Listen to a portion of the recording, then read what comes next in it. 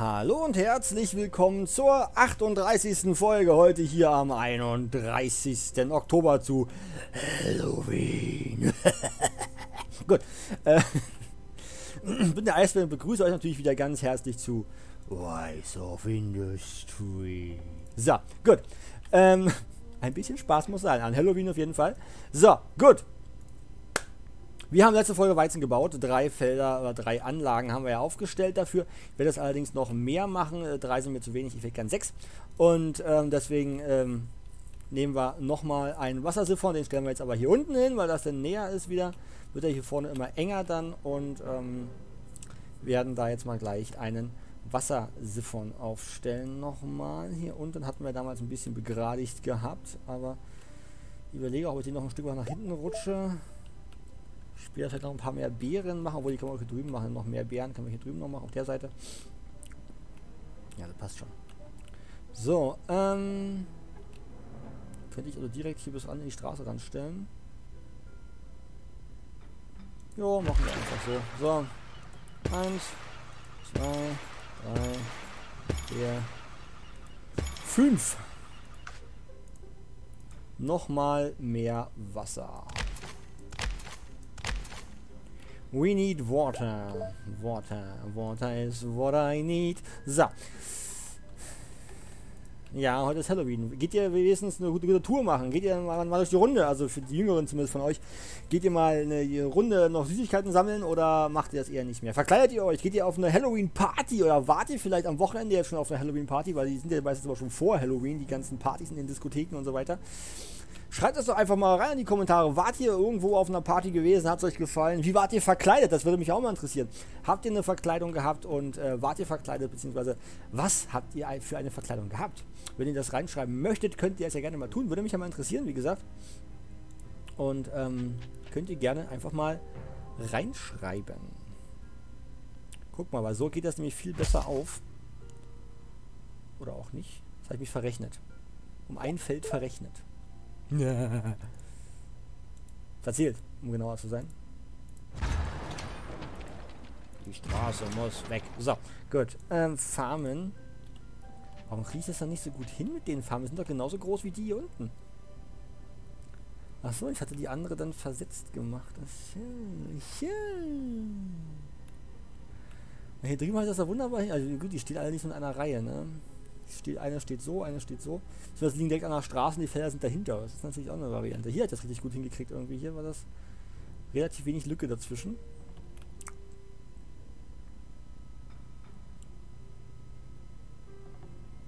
Hätten wir einen Streifen zwischen. Ne? Na gut, ein Streifen ist ja noch harmlos.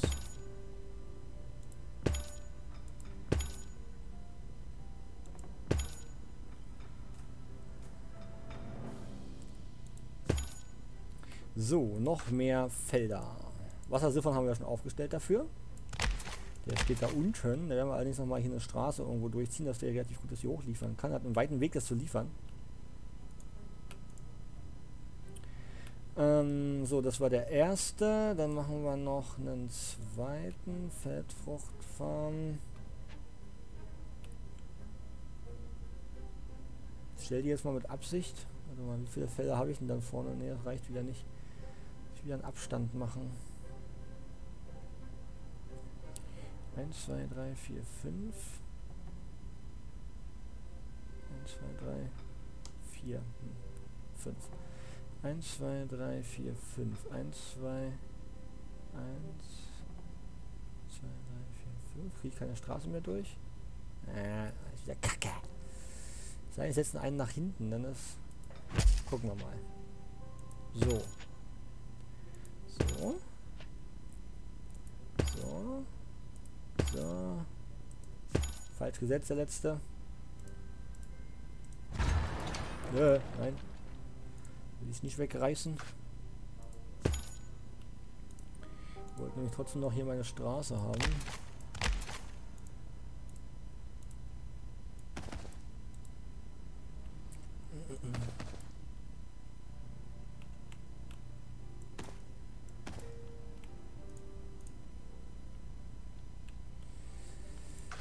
So, und jetzt brauche ich natürlich noch mal eine.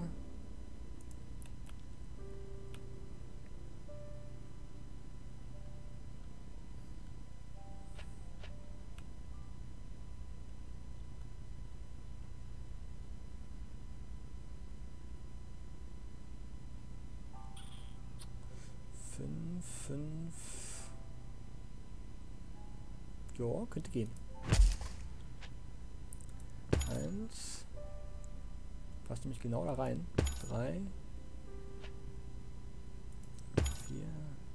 4. 3. So. 4. Und 5 machen wir hier vorne hin. Da müssen wir das gleich nochmal verlegen.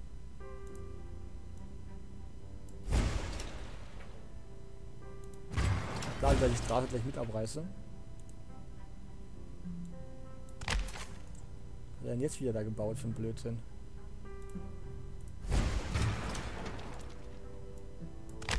So, Gleis.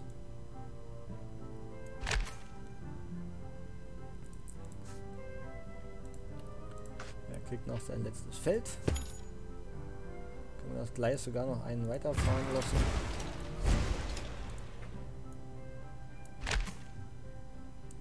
So. Straßenanschluss.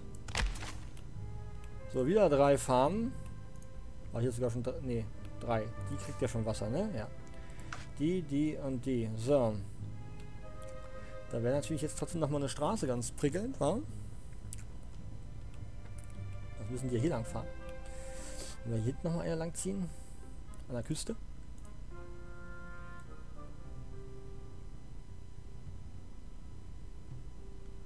Moment, da ist ein Knick drin. Da gehen wir also nochmal ein. Ne, der muss schon weg. Für weitere Wassersiphons später schon mal dran denken, dass wir hier auch noch Platz haben, um den Sammler aufzustellen. So, und dann würde ich gerne von da jetzt runterkommen. So, das macht nämlich jetzt der hier. Ziel. Farmen. So, einmal die 10 bitte. Feldfruchtfarm Nummer 10. Wo ist die 10? Da ist die 10. Bis zu 10 liefern. So, dann Feldfruchtfarm 11. Auch bis zu 10 liefern. Und dann Feldfruchtfarm 12. Auch bis zu 10 liefern. So. Dankeschön. So, da fällt die ganze Karawane wieder raus. Dann haben wir jetzt 6 Farmen mit Weizen. Wenn wir die also auf 200% noch bringen würden, zwecks Effektivität, dann hätten wir sogar eine Kapazität von bis zu 12 Weizenfarmen. Ich denke, das sollte erstmal reichen. Fürs Erste, hoffe ich zumindest. Da könnten wir jetzt aber schon zum Mehl verarbeiten, ne? Zum Beispiel. Weil die lagern das ja jetzt hier schon Weizen teilweise. Können wir also gleich mit dem Zug hier schon mal hier rüber buxieren. Ins Lager. Dabei stellen wir trotzdem nochmal ein neues Lager auf. Weil wir machen hier einmal ein Lebensmittellager. Nein, wir brauchen... wir haben ja nicht so viele Ziele, die wir machen können. Das ist das Problem. Wir haben halt aktuell nur... Obwohl, später können wir ja mehr Ziele machen, wenn wir noch forschen. Warte mal, beim Lagerhaus, wenn wir hier mal gucken, Logistik. Hier haben wir... Ne, das ist für Farmen, Sammler und Fabriken. Bei grundlegender Vertrieb war das. Ne? Hier haben wir... Zielslot. Da gibt Lagerhäuser und 3 zusätzliche Slots. Hier gibt es nochmal 3 zusätzliche Slots für Lagerhäuser. Haben wir schon 9. Und ich glaube 9 sollte locker reichen. Aber die Kapazität vom Lagerhaus erhöhen. Das ist jetzt nur für die Zugterminals, die Slots. Ja, also wenn wir das da machen, sollte eigentlich reichen. Haben wir maximal 9 Slots, also das sollte eigentlich ausreichen. So, dann machen wir hier, das Lagerhaus kriegt jetzt einen anderen Namen. Das ist jetzt das Lager Lebensmittel. Also alles, was Essen ist. Alles, was man essen kann. Jetzt brauche ich aber noch ein anderes Lager trotzdem. Das passt hier nämlich genau hin. Lager für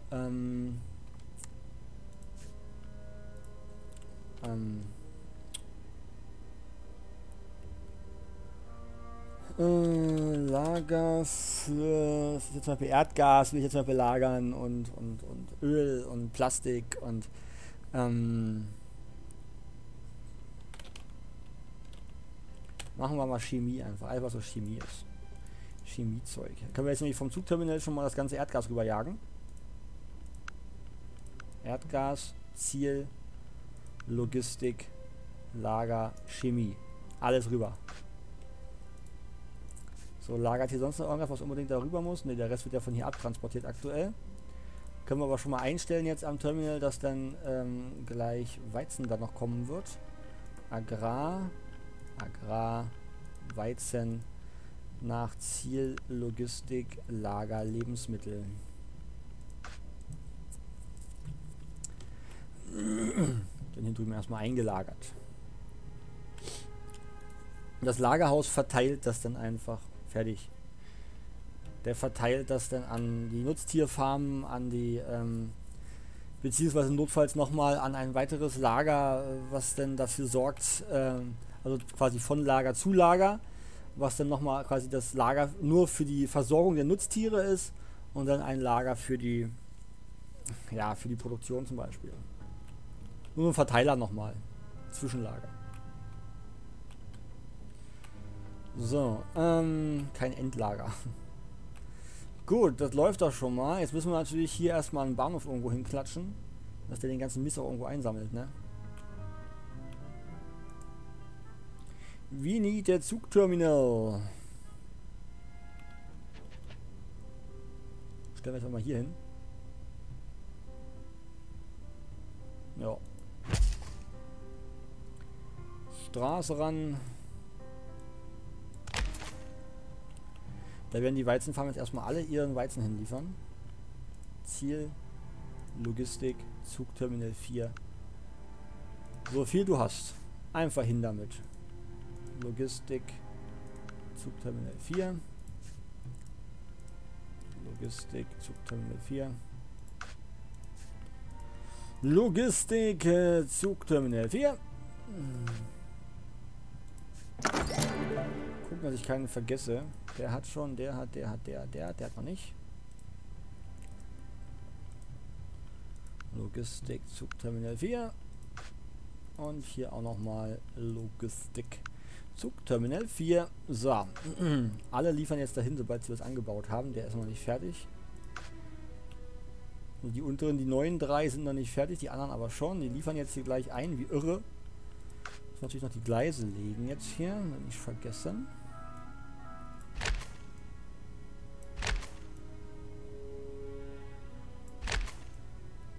Möglichst platzsparende Gleise legen.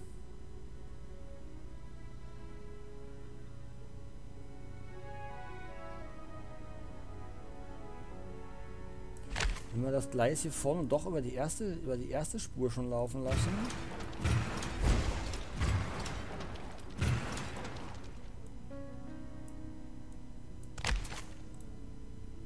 Über die hier schon. Dann könnte man hier nochmal Felder sogar platzieren. Nur mal so gesagt, dass man das könnte. So. Hier sagt er jetzt schon Lager voll, guck mal. Lager voll, Lager voll. Er weiß nicht mehr wohin mit dem ganzen Weizen. So. Hier sollten wir die Bahnhöfe auch einen Namen geben. Zug, Getreidehof. Okay. Das ist jetzt hier Bell Zentral. Und die anderen lassen wir erstmal. So. Brauchen aber eine neue Zugroute. Neue Route für Züge von Bell Getreide nach Bell Central. So. Und zwar Getreide zum Lager. Und zwar so viel wie du kannst. Das wird jetzt alles da rüber buxiert. Jetzt auch sofort losfahren. Zack, das kostet uns einmalig, wenn der Zug losfährt, jedes Mal 13.000, doch so viel, ja. Für den Transport. Das wird hier gleich wieder nachgelagert. Da 24 raus. Da kommen sie gleich wieder angeströmt von allen Seiten. Und liefern gleich wieder rein. Wir haben jetzt 6 Getreidefelder hier stehen. Also 6 Farmen. Aber wie viel, das ist ja der Punkt, ich denke jetzt, hat er wahnsinnig viel Getreide gemacht. Der Punkt ist aber, wenn ich jetzt mal gucke, Essensfabrik, bei Mehl, guck mal, ich brauche zweimal Getreide für zweimal Mehl. Also, okay, dafür brauche ich jetzt gar nicht so viel. Allerdings brauche ich ja, wenn ich den Teig zum Beispiel herstellen will, allein schon 3-mal Mehl. Das heißt, ich brauche dann schon, um 3-mal Mehl zu haben, bräuchte ich auch 3-mal Getreide, sage ich mal. Aber wenn man dann wieder gucken würde, jetzt für den Bärenkuchen, bräuchte ich jetzt schon wieder 4-mal Teig. So, und aus 3-mal Mehl kriege ich 2-mal Teig. Ich bräuchte für den Bärenkuchen, habe ich gesagt, 4-mal Mehl. Also ich müsste das schon 2-mal laufen lassen, also ich brauche schon 6-mal Mehl oder 6-mal Getreide. Für einen Bärenkuchen. Und dann brauche ich ja auch noch dieses Fried Chicken. Da alleine brauche ich schon 4-mal Mehl für einmal Fried Chicken. Ne, also es geht hier schon in die Vollen. Der Zug schon angekommen. Ja, hat jetzt hier einmal Getreide eingelagert. Jetzt wird er sofort wieder weitergeleitet ins nächste Lager. Gas ist auch schon voll im Lager. Seht ihr, 74 ist schon voll gelagert. R&D Alert, was hatten wir da fertig? Nutztierfelder. Das heißt, wir könnten jetzt Nutztiere anfangen. Definitiv. Könnten wir jetzt ein separates Lager für Nutztiere machen. Nochmal ein Getreidelager dafür. Dass er halt genug da hat, um das dazwischen zu lagern. So, hier will ich allerdings den See zuschütten. Den hier.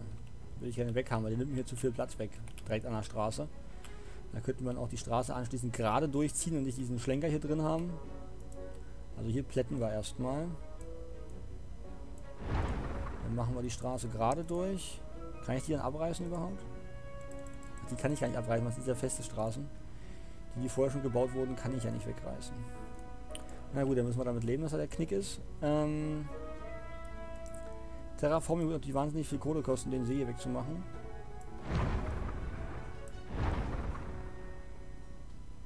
Ja, kostet das definitiv. So, lassen wir es erstmal wieder. Haben wir ein bisschen Platz geschaffen, haben wir ja schon. Geht jetzt Stück für Stück.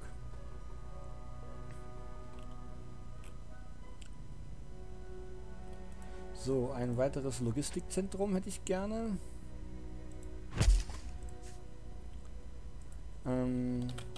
Lager für die Hühnerversorgung. Hühnerversorg, ja, reicht mir auch. Lager Hühnerversorgung. Jetzt gucke bei den Nutztieren. Farmen, Nutztiere, Hühner. Brauche ich einmal Wasser pro Feld. Wenn ich 3 Felder mache, beziehungsweise Weizen brauche ich auch. Weizen brauche ich auch dafür.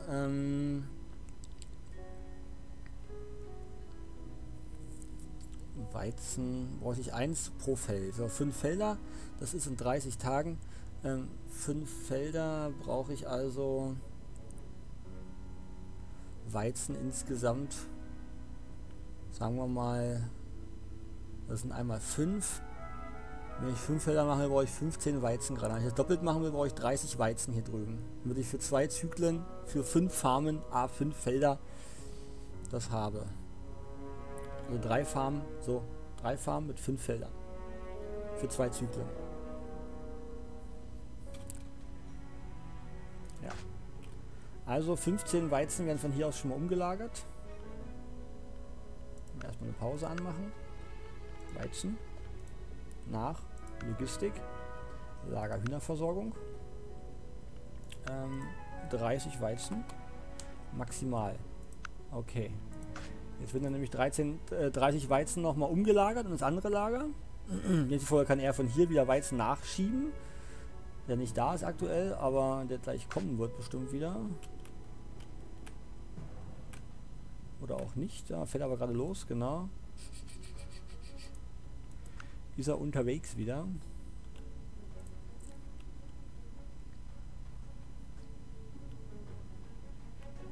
Haben wir sehr viel Weizen angelegt. Fährt er über die Straße der Zug hier ein Stück. Ah. So. Ja, hier wird unser Lagerbereich. Lager, also hier ist alles so Lager in der Ecke. Wir haben auch noch die Boote. Haben wir die jetzt eigentlich schon, die Boote? Nein, er macht die Effizienz gerade erstmal. Wir haben jetzt schon die Effizienz für Sammler, ne? Für die Sammler haben wir jetzt schon, ne? Hier könnt ihr jetzt schon die Effizienz höher schieben, ja. Hier könnt ihr jetzt schon die Effizienz erhöhen beim Wasser. Brauche ich aktuell allerdings noch nicht. Erst wenn ich die Farmen habe, dann kann ich die Farmeneffizienz höher schieben. Alles was Farm ist erstmal, also Gemüse auf jeden Fall und Kartoffeln kann ich dann schon höher schieben. In der Effizienz. So, Bell wächst währenddessen natürlich immer weiter. 243.000 Einwohner fast schon. Wir gucken mal, wie an Ehingen, ob sich hier schon was getan hat. So, hat sich hier irgendwas geändert? Schon 70.000 Einwohner, dann kriegen wir hier auch bald einen Laden. Einen weiteren. Kaltenhof, ja, wächst ein bisschen langsam vor sich hin. Wird ja auch nicht viel geliefert. Aktuell gibt es ja nur Kartoffeln. Und auch nicht regelmäßig, wie es aussieht.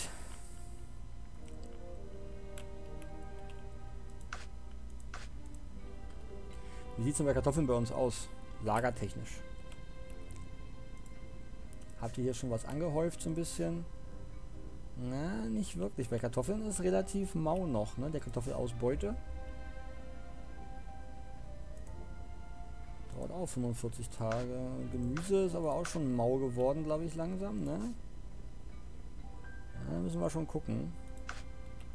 Da kann man dann wirklich die Effizienz höher schieben, sobald das fertig ist. Die Forschung da oben. So, ich habe völlig die Zeit vergessen heute, aber Halloween! Quasi lieber Halloween-Überraschung. Haha, okay, war jetzt völlig, ich habe einfach nur vergessen. Ich habe die Zeit völlig außer Acht gelassen gerade. Und gut, die Folge ist aber schon wieder lange zu Ende. 22,5 Minuten sehe ich, oh Gott. Und gut, aber das soll es für heute dann auch gewesen sein. Wir werden dann mal gucken, dass wir demnächst dann, wie gesagt, in Richtung Tiere gehen. Wir haben jetzt hier drüben 30 Mal Weizen schon vorbereitet, vorgelagert. Wir werden hier auch immer noch ein bisschen Wasser sammeln. Hier drüben dann vielleicht, das hier Kaltenhofen, das hier, die Ecke. Das Grüne, wem gehört denn die grüne Grenze? Die hier rumeiert. Ach nee, das ist dann wieder, das ist dann schon wieder Eckstock, ne? Ja. Weiß nicht, ob ich die hart an der Grenze noch bauen könnte. Ja, muss ich gucken. Wenn nicht, habe ich auch überall noch Wasser. Habe ja genug Platz für Wasser, auch Wasser zu besorgen. Sind auch zwischengelagert. Das sind alles von hier. Alles über das Lager, die Versorgung. Und da schicken wir dann jeweils Wasser und Weizen raus. Beziehungsweise Wasser können wir auch direkt liefern. Ganz ehrlich. Aber gut, schauen wir mal. Gut. Ich verabschiede mich dann für heute von euch. Ich wünsche euch noch ein schönes Halloween heute. Feiert schön. Sammelt euch, weil ihr in dem Alter noch seid, entsprechend auch ein bisschen Süßigkeiten ein. Passt aber auf, es laufen auch ein Haufen Fröcke draußen rum. Verkleidet euch. Und wie gesagt, schreibt mir ruhig an, ob ihr euch verkleidet habt und wie ihr euch verkleidet habt. Würde mich sehr interessieren. Und ich verabschiede mich wieder für heute und sage ciao, tschüss und hoffentlich wieder bis zum nächsten Mal. Tschüss, tschüss.